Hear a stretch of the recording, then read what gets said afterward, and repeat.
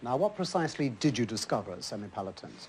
Well, I have here a pictorial rendition that glosses over some top-secret information that I am not privileged to disclose to the public of what the Soviets have actually been doing at a number of places, including Semipalatinsk. What the Soviets have invented is the use of a nuclear device to generate a giant electrical pulse. And what they do is to explode a small device, nuclear, inside a steel sphere.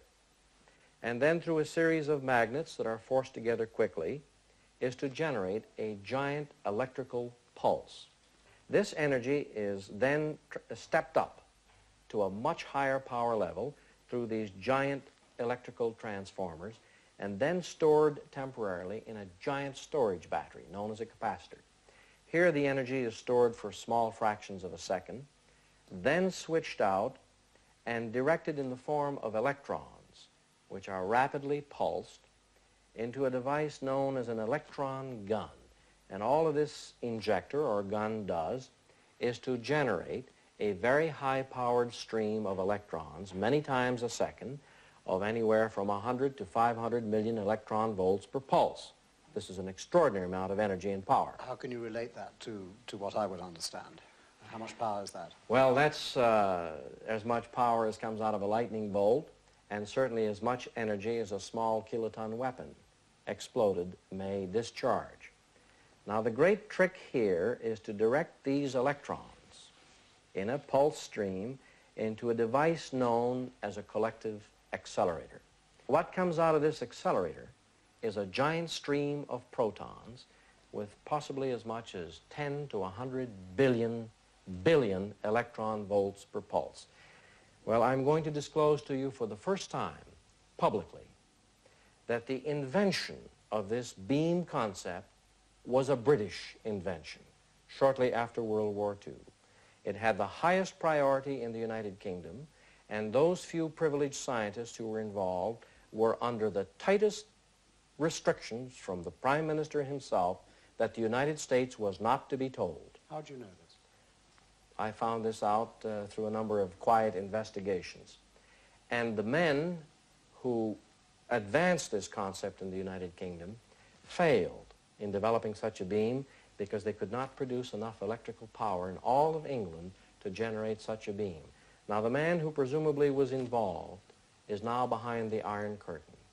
And the Soviet work in high-energy beam weapons dates from the time that the British began to abandon their project because they ran out of electrical power. There wasn't enough energy.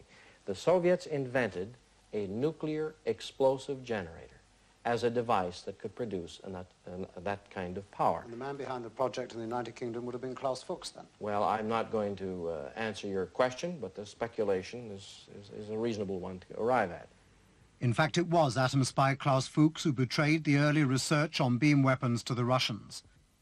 As the chief theoretician at Britain's new post-war atomic research laboratories at Harwell, Fuchs was invited to work on a beam weapon which, even 30 years ago, was thought capable of detonating an atom bomb while carried inside an enemy aircraft.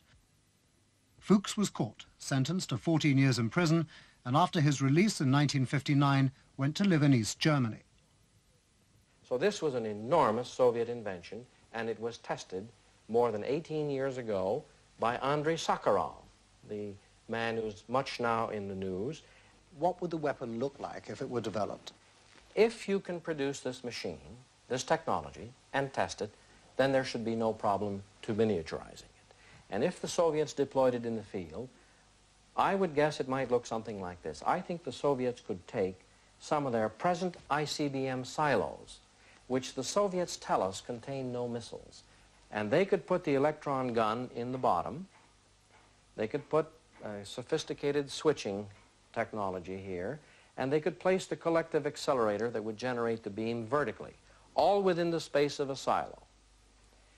And as to the nuclear power generator, all the Soviets would have to do would be to put a steel sphere and a small explosive nuclear device at the bottom of an ICBM silo to generate the power on call. These magnetic mirrors would be used to bend and steer the beam. Now, assuming that a number of ICBMs coming to the Soviet Union were spotted by their long-range radars, their command center could then alert this site to prepare to fire to intercept the ICBMs incoming. What one man could then do is pull a switch and fire this nuclear device.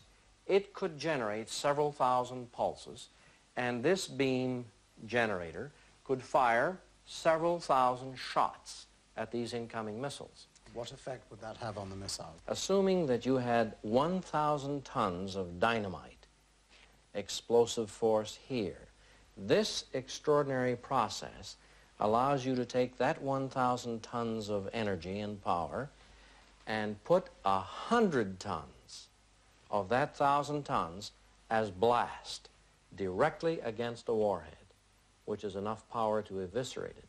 But simultaneously, this proton beam will get inside the molecular structure of this warhead and simply evaporate it. Through hot X-rays, gamma pulse, neutron flux, these are all technical buzzwords, but in effect what you do is evaporate that warhead at the same time that you sock it with about 100 tons of blast. And that's what's so extraordinary about this energy transfer. So what are the implications of all that you've just said? Well, they're awesome, and they're very simple. Simply told, if the Soviets perfect this device, and they may not, but every indication is that they will, is what they could do in one fell swoop is totally neutralize the U.S. ICBM intercontinental missile deterrent. Let me put it to you even more simply. Imagine two men in a house or in a barn. One has come with a gun to threaten the life of the other and to take his possessions. And the owner of the house takes out his gun and he proceeds to defend themselves. And they both draw off and aim at each other. But one of them is wearing an invisible suit, a flak protection suit. And the fellow coming in to aggress him and seize his possessions can fire all day long and none of the bullets are going to penetrate. That's precisely the significance of this extraordinary development. And to turn our back on this now means that within this decade, we would risk losing the entire basis of the free world's ability to prevent nuclear war.